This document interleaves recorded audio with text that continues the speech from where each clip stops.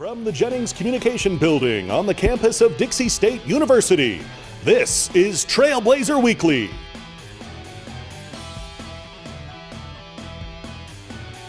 Welcome inside Trailblazer Weekly. We are back live in the Jennings Communication Building on the campus of Dixie State University. I'm your host, Drayson Ball. Thank you so much for joining us. We've been off for a couple of weeks, but we have got a loaded show for you today. Head coach John Judkins of the men's basketball team joins us a little bit later on. Plus, it's National Signing Day. That means head coach Paul Peterson of the football team will be joining us to talk about all the new recruits that have been signed as the newest members of the Trailblazer football team. But let's begin, as always, with our Blazer Beat.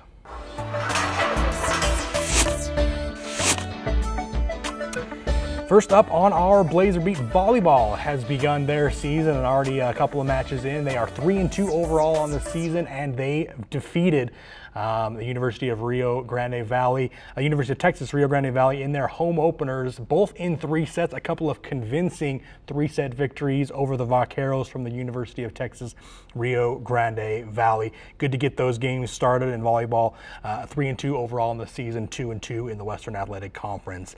Men's basketball, a couple of games against California Baptist University. They split those 2 matches, defeating California Baptist 79-75 last weekend against the Lancers. Had to be good for Coach John Judkins to go into the CBU Events Center in Riverside, California and get a victory over those pesky Lancers. We'll talk to him about that renewed rivalry coming up just a little bit later on the show. And finally, on our Blazer Beat, men's soccer and women's soccer begin play this week. Women's soccer begins today against Gonzaga University. We'll talk about that game just a little bit later on as well. It's going to be fun now. We're starting to get into that transition, that period where women's soccer, men's soccer, volleyball, football is coming up a little bit later on this month. Men's basketball is still going. We're getting into that time where all these games and all these teams are going to be starting, and it's going to be a lot of fun. Don't forget to follow us on Twitter at DSU Blazer Weekly as we now transition out of our Blazer Beat and jump kind of into the meat of our first segment here, the question of the day.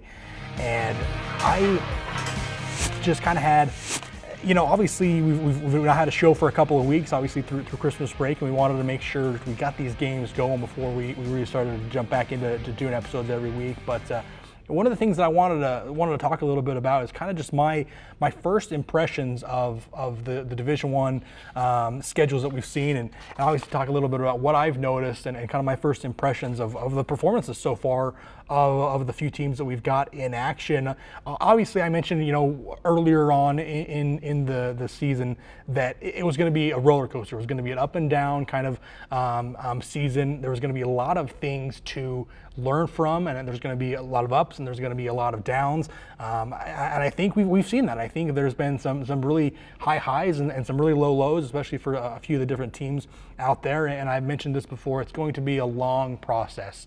And there's a reason they give these new Division I entry teams 4 years of a window before they're postseason eligible, and it's because most Division II teams that are moving up into Division I need that transition period to be able to really be competitive in Division I. One thing, obviously, men's basketball, they've played the most games. They're 5-8 after having women's basketball be canceled after just 3 games of the season. But one thing I noticed about men's basketball at the Division I level, it just seems like everyone is just bigger. And I'll use, you know, one of the games that we had here recently, one of the more marquee games that we had here recently was the University of New Mexico was able to come up to Burns Arena and play against Dixie State. And one of the things I noticed is just the size and the length of New Mexico's team compared to Dixie State's team. For reference, New Mexico's starting lineup went 6'1", 6'5", 6'8", 6'6", and 6'9" was their starting lineup, and they were all extremely long.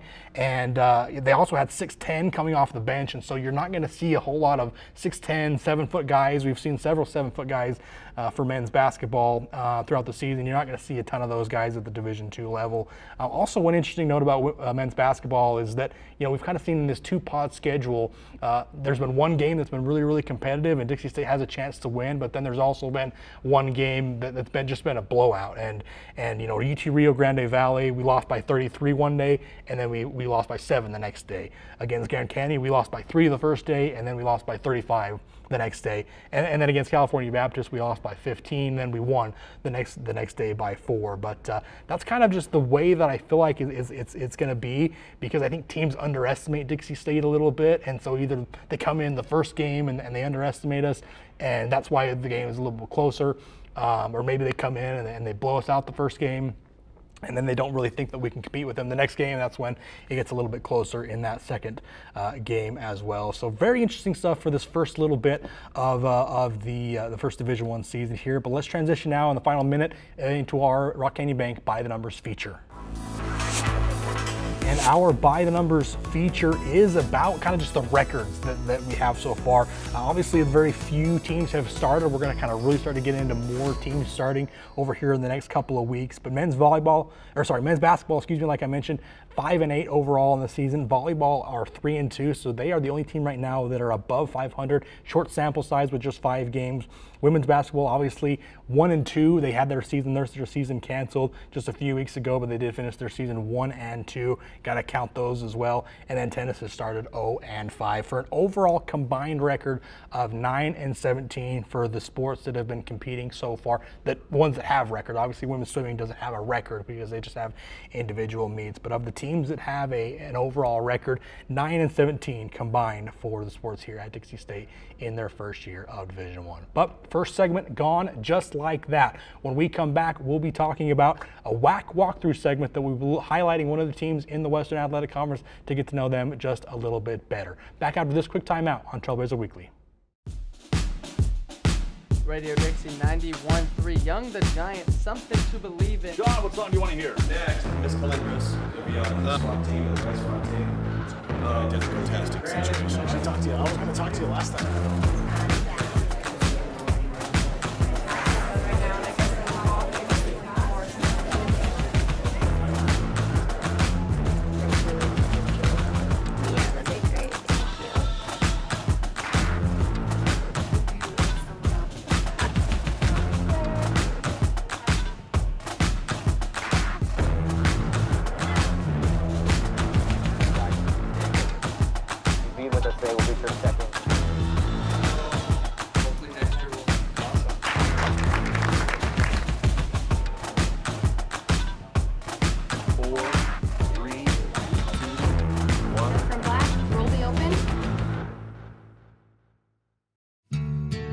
Beyond the park you know,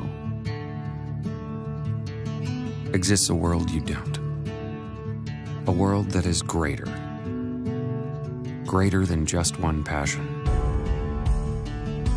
Greater than just one adventure. Greater than just one moment. Come to where life is greater. Come to Greater Zion. Welcome back live inside Trailblazer Weekly as we continue on and talk about our second segment, which is going to be our WAC walkthrough. And we've done this from time to time as we have wanted to go through the WAC and the new conference that Dixie State is in and highlight one team and kind of get to know them just a little bit better. And this week's WAC walkthrough team is California Baptist, a team that Dixie State knows very, very well from their days in the Pac West. One of the better rivalries in the Pac West, the Dixie State and California Baptist, the Lancers out of Riverside, California. Probably one of the teams that is most similar to Dixie State in terms of size, with an enrollment of 11,317. Dixie State right around that 11,300 mark as well. And Dixie State this season will play California Baptist, or has already played California Baptist in terms of men's basketball.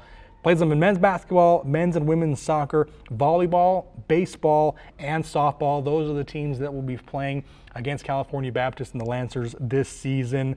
California Baptist, as we know, they moved into the WAC back in 2018. Their final season in the Pac West and in Division II was back in that 2017-2018 season, in which Dixie State, the men's basketball team, went into the CBU Events Center and defeated the Lancers on their home floor to win the Pac West championship that year. One of the most thrilling games that we've had in the Division II era. They moved into the WAC following that season, and it's going to be a fun rivalry going forward. Just a quick note on a couple of teams for California Baptist that have had success over the last season that they've been in the WAC.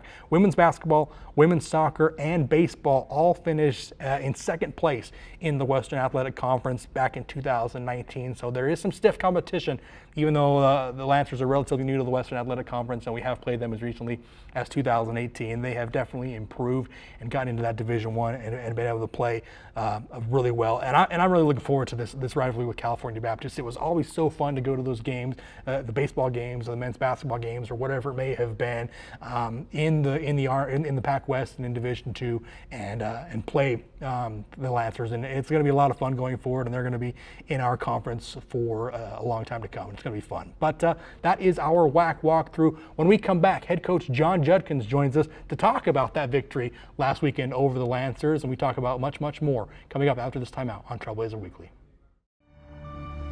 There's a rush coming. Let's rush best 9 plays from last week in Region 9. Number 1 better be good. One-handed grab, and Luke Wright is going to score a touchdown on one of the better grabs you'll ever see in high school football. Lawrence, are you going to do anything, or are you just going to sit there? This is Henry Bouchard, Cape Girardeau, Missouri. I never found a customer base more in need of fine American-made sucking power than I found up and down the Wasatch Front in the mid-1980s. There's one thing coaches love, it's media guys telling them how good or bad their team is. My pick for the 4A state championship this year when it comes to football is the Stansbury Stallions. Give me a break. This isn't a contest about who can shovel the most corn silage. I like Pine View.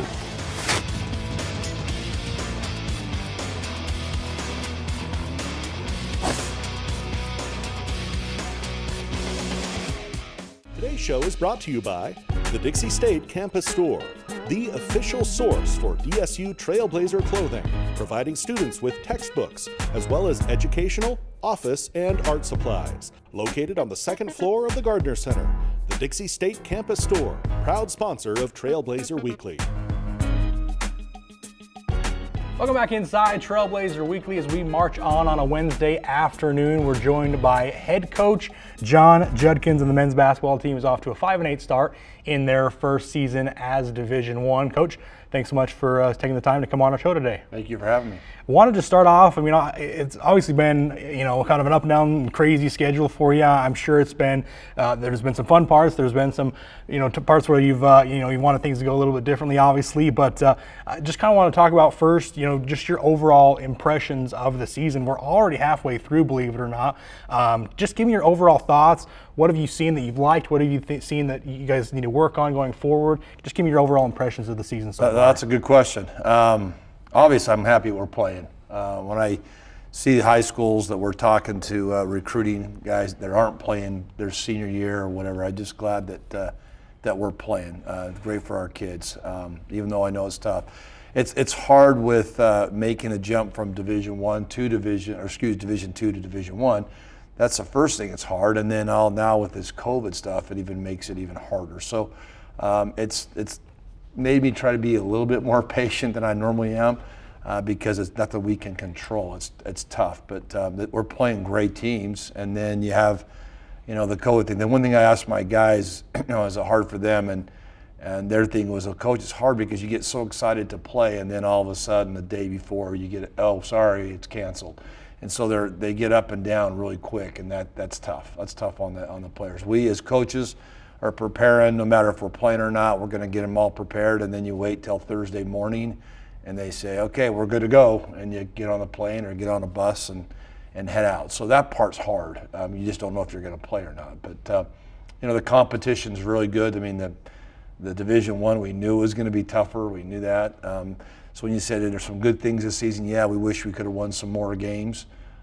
There's a couple of games I think that slipped by us. I think New Mexico would have been one we probably should have won. The Gonzaga thing, that was a fun experience for our guys. It's just tough that we didn't have our whole team there with the COVID stuff, but what a great experience for them. And then we didn't get to play Weber State. We didn't get to play Utah State. We didn't get to play New Mexico State early in the year. We will at the end, but those are games our guys were kind of looking forward to early in the year, and so not playing those was kind of a tough thing for us. Let's talk a little about, you mentioned the University of New Mexico. Good to get that game in here in Burns Arena, and obviously they had a game here as well a few days later. I wanted to use that and talk about my next point. Is there something that you've noticed about Division I that maybe that had surprised you? I mean, with New Mexico, it seemed like they were all big and long, and they had long arms, and they played really long, the entire team. Is there something like that you've noticed that maybe surprised you about Division I? No. I mean, obviously, where I see the difference in D2 and D1 is size. They're bigger, they're stronger. That's something that we have to work on. We're doing it great with our strength coaches. They're working hard and getting stronger. It's not that; it's just recruiting bigger guys. But the game's changed a lot too. So you see a lot more fours. Like last weekend against Cal Baptist. There's 4 guards and 1 big. They didn't have a 4-man that was above 6'5", and so it was a tough matchup that way too for us. So I don't know. But that's where I normally see it, is just the size. They're just bigger, stronger. Where I see the biggest difference is coaching staffs, is trainers, is strength coaches. I mean, they travel with everybody. He saw us against Grand Canyon. Jake, my assistant, was quarantined, and then Dave Foster, his wife, they had a baby. So it was me and Andrew was the only 2 there, and they had 10 coaches on their bench. So those are the biggest things that I see the difference, and we're getting it there. That's what our president and AD have said, that we're going to try to step by step to get where they need to be. But it's fun. Division I's, I think the fans like it. They know teams who are playing, and to get that New Mexico game. Even though we didn't play great, was a big one for us to get a team like that to come to play in our hometown, in our court. I thought that was big. That would have been a fun one, especially if we didn't have COVID, because we could have packed it and had hopefully a whole different turnout. But to get those, hopefully they'll play us again. I thought they were great. We were great with them. That's all they said were, hey, thanks for working with us, because they're in a tough spot. I would not want to be in that spot. So that was fun, but hopefully we can do that again and play better. Yeah, certainly a fun game for me to watch, and one that you feel like you could have had there right there towards the end. Let's talk about kind of the scheduling. As far, I know you get this question a lot, and it's a question I think needs to be asked. The pod type schedule, where you play the same team back to back on two days. How has that been difficult? How has that been an adjustment? What have you noticed about this kind of scheduling that they had to do for the COVID? Well, the only good thing about it is everybody's doing it. Everybody. There's no advantage of their team playing on a Thursday, because they won't let that happen. But it's really hard. The advantage they make it a little bit better was playing the same team. Because you're already there, you're already in the hotel. That part's not a big deal of travel. Because the reason why they normally do a Thursday, Saturday, is that the Friday day is the day you travel to the next site. But that extra day, and you should ask this question to our trainers, because that extra day in between makes a big difference with these student athletes, with their bodies, with the injuries, with the just the pounding of their legs. I mean, if you came after our game on Friday nights and saw us in the training room or see us in the hotel, we get Kelby, our trainer, give him a room that's got 2 beds. Just because there's so many guys in there, we throw them on that's their training room, is that hotel room. And he's done a great job of trying to get them where they need to be. We've tried different things of bringing different kind of food and different things in, trying to get carbs in them as quickly as we can for a Friday night. So it's really a tough thing for the student athletes to bounce back that fast. Coaching wise, it's good and bad. When you lose a game, you're great that you play right away, because you're pretty upset and you want to get out and play again. But there's a lot of strategy in that second game, and to make adjustments from watching film. You're up till 12, 1 o'clock, 2 o'clock in the morning trying to make those adjustments, and then you're getting up in the morning and showing the guys, hey, we got to change this, change this, change this. It's tough. It's a tough thing. But like I said, everybody's got to do it. I get it. I get why they decided to do it, but I was hoping that we could have had the Thursday night game and then a Saturday afternoon game and got home and got our kids some rest on Sunday. So that's the only thing I don't like about it, is now we're getting home Sunday afternoon, Sunday night, and they don't really have a chance to really rest and get ready for the next week. Yeah, it's got to make it difficult for those players playing back-to-backs every single week. Talking with head coach John Judkins here, live on Trailblazer Weekly as we continue on. 5-8 overall in the season so far, and you got your first WAC win over California Baptist. Had to have been nice to go into CBU and get that victory over a longtime Pac-West rival, and now obviously you're going to kind of renew that rivalry now in the Western Athletic Conference. Had to be nice to go in there and get a win against the Lancers. Yeah, it was. I mean, you look at our 6 WAC games. First at Rio Grande Valley. I mean, we got killed the first night. Second night, I thought we had a really good chance to win. Let that one slip away, and then we played Grand Canyon here. First game, we lose to them by 3. Had a chance to tie it. It was a good game all the way around, and they're first place in our conference.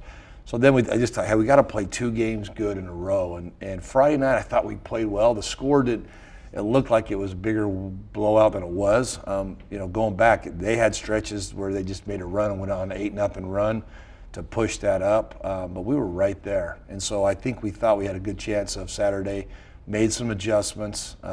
Again, I think the back-to-back games hurt them more than it hurt us because they're only playing about 6 guys, and their point guard played the whole time. He never came out. 40 minutes Friday, 40 minutes Saturday. So we kind of used that to our advantage, got out and ran a little bit more, but that game, it brought back a lot of those D2, especially at Cal Baptist. We felt comfortable in that gym. We've been in that gym. The last time we were there, Division II, we won the conference there, the conference tournament there.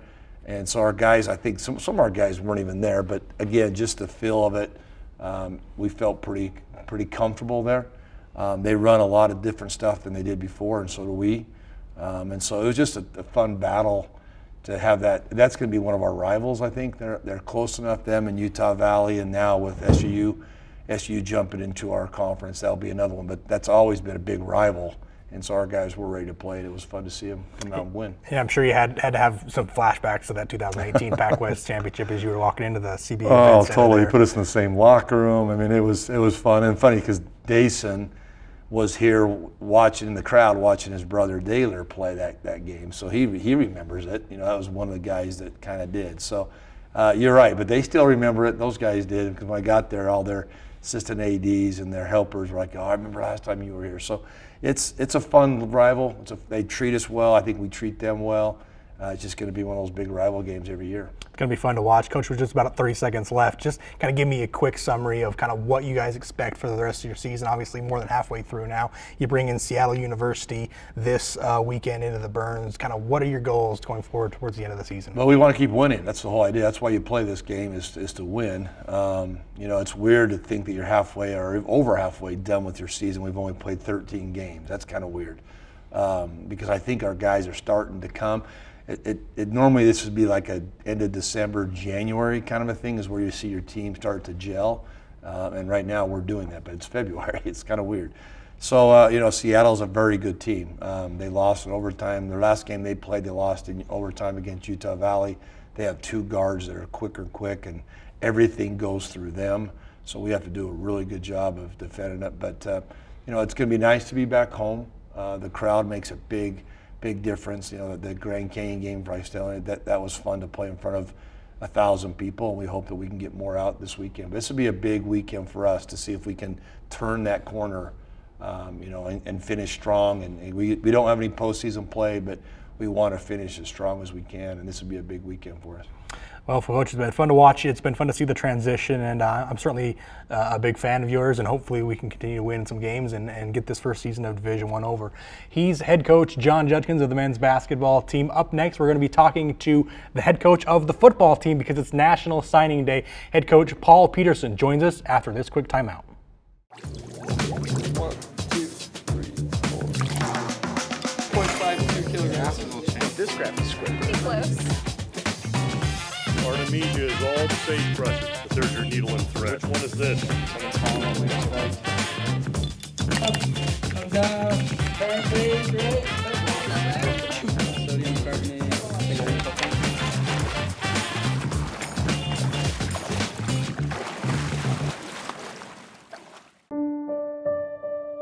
Time apart has taught us.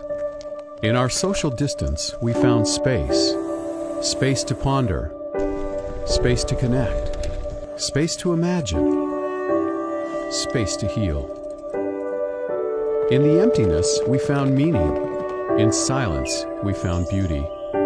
In separation, we've discovered there is so much more to find when we find our space.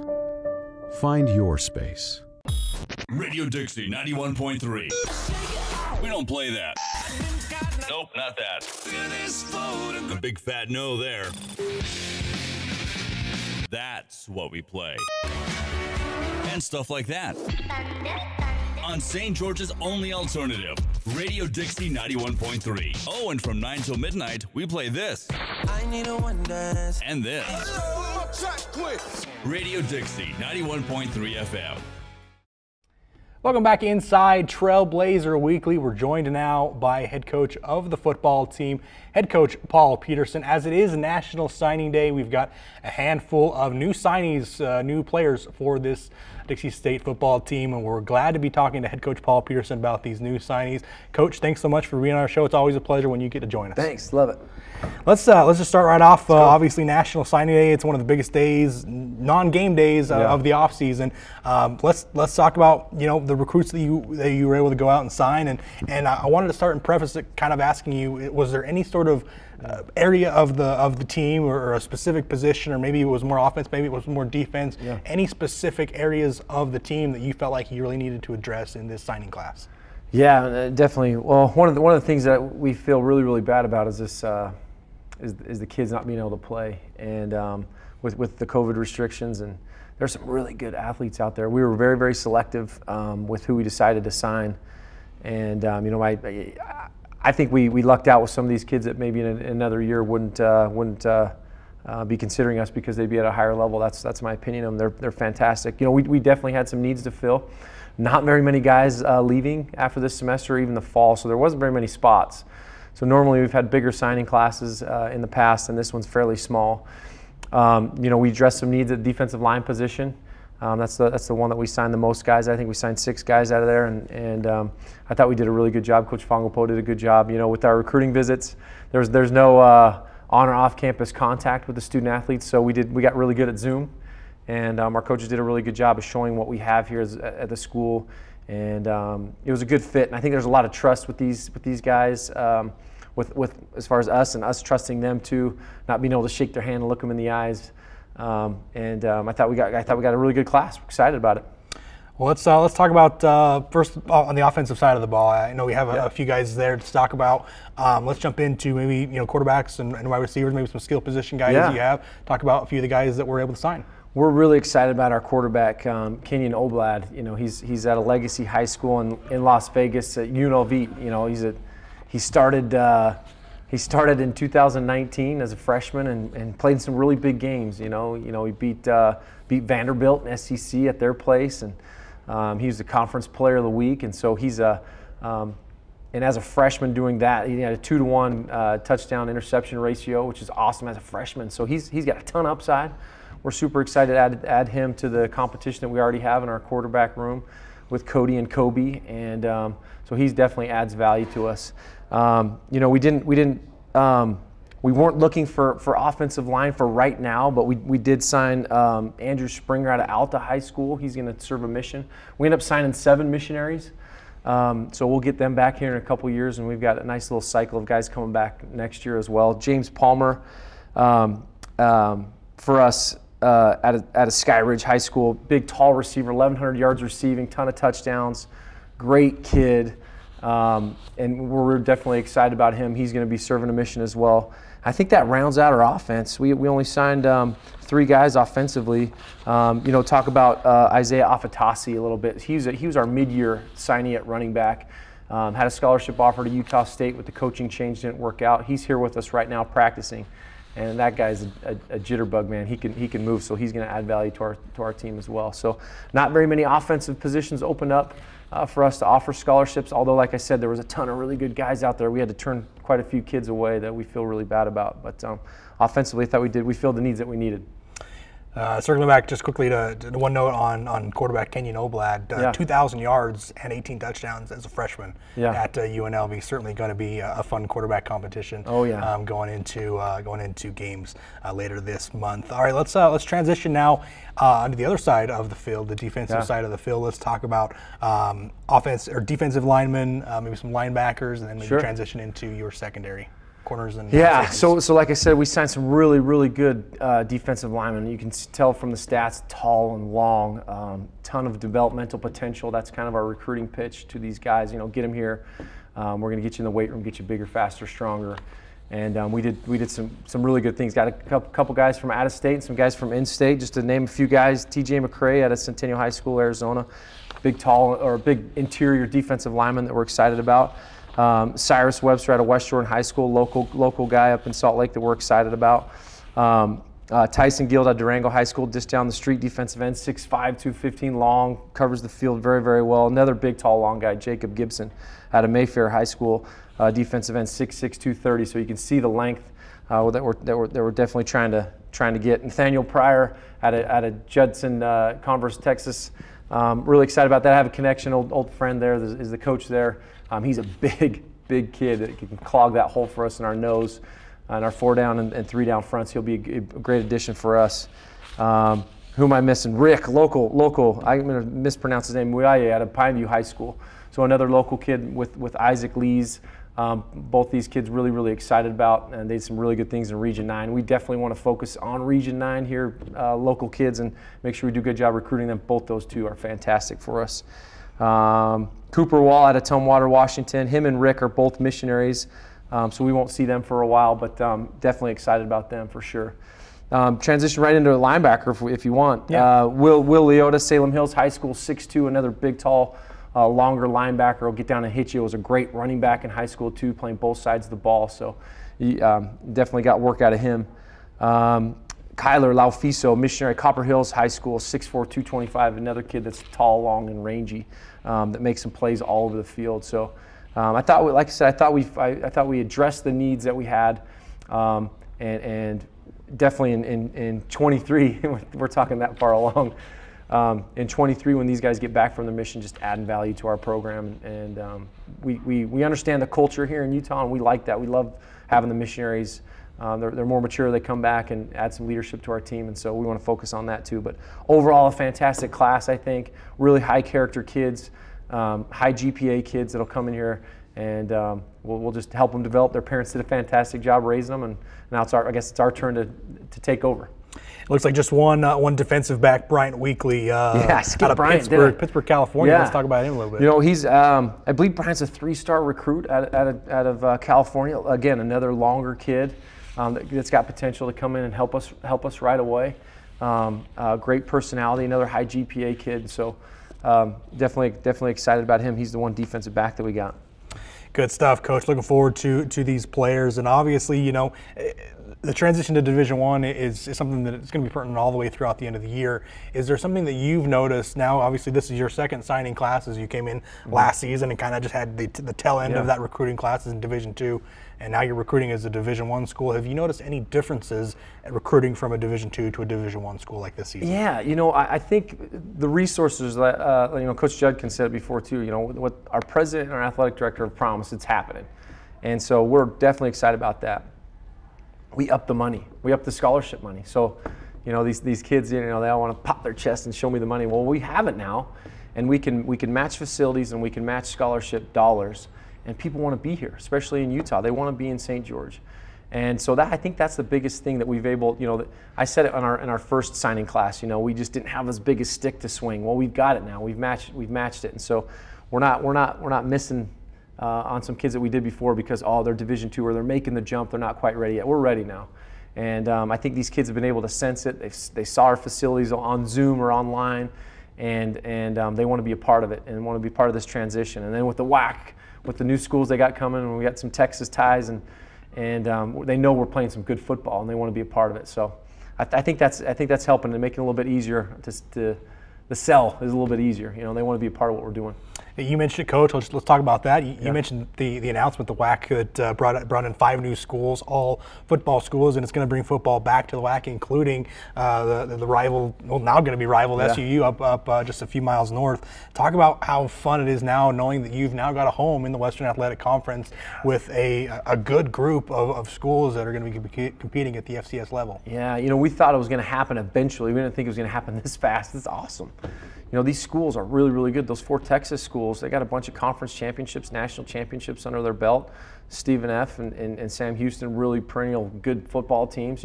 We can't wait for the one up the street. We tried to play them here in the springtime, and we had them open up in the fall, but COVID, and so that rivalry is going to be fantastic. We can't wait to play them. I don't even want to say their name, but we're right up there ready to compete with them. They've done some really good things, and we had some recruiting battles in this signing class, which is always fun too. But we're ready to go. It's a fun jump. It's going to be a certainly fun transition. Obviously, let's talk. Practices have started for this little shortened schedule you're going to have here in the spring. Let's talk about practices getting going, and your first matchup with Tarleton at the end of the month is coming up very quickly. What have you noticed? What's going on with practices and getting ready for your first game? That's one thing that was interesting about this too. Normally you have a signing class, you're out there, you're getting in these kids' faces and going to their school and doing home visits and then bringing him around campus, and so it's all that got cut out. Now on top of that, we're practicing in the middle of this, So we had a couple breaks in practice where a couple coaches were like, "Oh, the scholarship came in on their phones," and so that's just weird. It's just a little different, but definitely fluid. So everything's fluid right now. Our practice, normally we'd have a fall camp. There's no camp, and we've got to do our 20 hours, and the kids are in class, and so they're physically challenged right now. We normally have a little bit more break in between stuff, but they got to hurry and go to class, so that balance in that schedule is a little bit tougher. But yeah, 3.5 weeks away. It's awesome because our kids know we're going to play, and they're looking forward to that challenge to be able to play. And before it was kind of like, what if? And I think these teams like Tarleton, I know they're going to play, and we're going to play. We just got to be safe and make sure this COVID doesn't affect us, but we'll play some football games. It's awesome. It's going to be a lot of fun, Coach. I know I've looked forward to it for a long time now that we've announced the Division I transition. Quick, before I let you go, I have to ask you, who do you got for the big game on Sunday? Oh, the big game. I'm like, who's playing? What time? I think both teams are fantastic. I'm a big Tom Brady fan. I think he's awesome. Heard it here first. Tom Brady gets his 7th victory on Sunday. Cool. He's head coach Paul Peterson of the football team. First game is February 27th at Tarleton State. It's going to be 2 p.m. Central Time. You can catch live stats and video streaming information at DixieStateAthletics.com. Head coach Paul Peterson will be back on Trailblazer Weekly right after this timeout. There's a rush coming. Well, let's rush best 9 plays from last week in Region 9. Number 3, we go to the soccer field. Same field, different sport. Brianna Stewart bends it like Mia into the top corner pocket. Take a peek at your letters. You can send us mail at any time. What's up with the stupid robot? His prediction percentage is lower than my dog's IQ, and my dog is dumb as a rock. Lawrence, are you going to do anything, or are you just going to sit there? There's one thing coaches love. It's media guys telling them how good or bad their team is.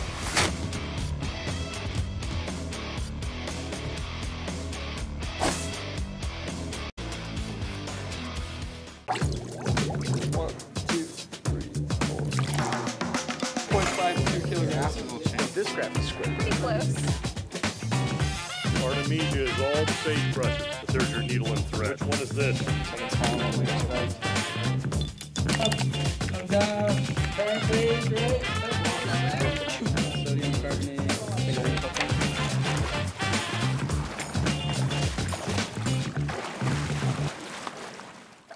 Today's show is brought to you by Rock Canyon Bank, serving Utah businesses and agriculture for over 25 years, with locations in Pleasant Grove, Orem, Provo, Spanish Fork, Fillmore, and at 94 East Tabernacle, right here in St. George. Rock Canyon Bank, back to banking. Member FDIC, equal housing lender. Welcome back inside Trailblazer Weekly. Man, it was fun to talk to head coach Paul Peterson about the new recruits and the newest members of the Dixie State Trailblazer football family. It's going to be fun. I can't wait to get these football games going and get this football season, the shortened kind of small schedule for the spring going. But it's time for our final segment. Let's move into our Player of the Week, and let's give that award away right now. And it's going to Megan Trainer of the women's volleyball team. Megan Trainer was outstanding in the two matches this week, Monday and Tuesday against the University of Texas Rio Grande Valley.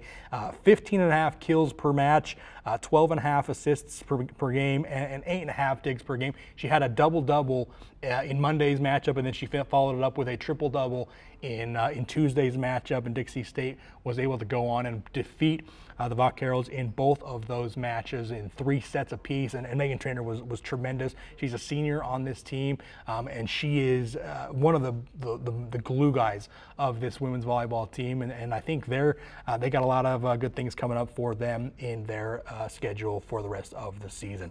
Let's move on down to our highlights of the week. I call them highlights of the week. Normally it's just one, but it's highlights of the week this week because it comes from that women's volleyball matchup on Tuesday against the University of Texas Rio Grande Valley. Going to start off with it is Kate Hardy. She took over in that final set, as you notice. In these next few points, she is the one that results in the kill on every single one of them. There was a run of 13-1 for Dixie State in that final set, and of those 13 points, Kate Hardy accounted for 5 kills and 2 block assists during that massive run that led the Trailblazers to win that third and decisive set in the final match of that game, and really was spectacular all the way throughout. Kate Hardy played tremendous throughout the entire game. She led the Trailblazers in kills with a career high 17 kills in that Tuesday matchup against the Vaqueros, and she was sensational, and those are our highlights of the week. Well deserved for Kate Hardy. And now let's transition into the final bit of this final segment, which is our game of the week.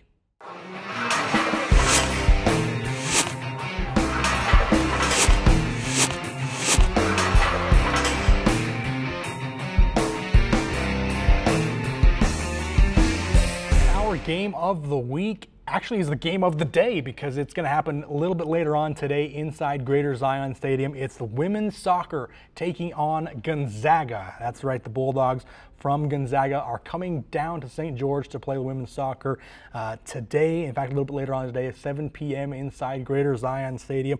The Zags from last season, a 12-6-1 overall record and a 5-3-1 record in their conference play. Certainly a team that you love to have come into your home stadium and play, and going to be a fun matchup against Gonzaga. This women's soccer team, remember, coming off the South Central Region title last season, a very great season for this women's soccer team. It's going to be fun to see how they transition into Division I as they match up with one of the tougher opponents that you'll ever see in Division I women's soccer, and that is going to be Gonzaga, the Bulldogs. It's going to be a lot of fun. So make sure you tune in to that game. You can find live stats at DixieStateAthletics.com to follow along with that game, as that is our game of the week a little bit later on today in Greater Zion Stadium. But that is going to do it for this episode of Trailblazer Weekly. I want to give a big shout out to all of our sponsors, Rock Canyon Bank and the Dixie State Campus Store. I want to thank everyone here at the CEC TV studios, and we'll catch you later.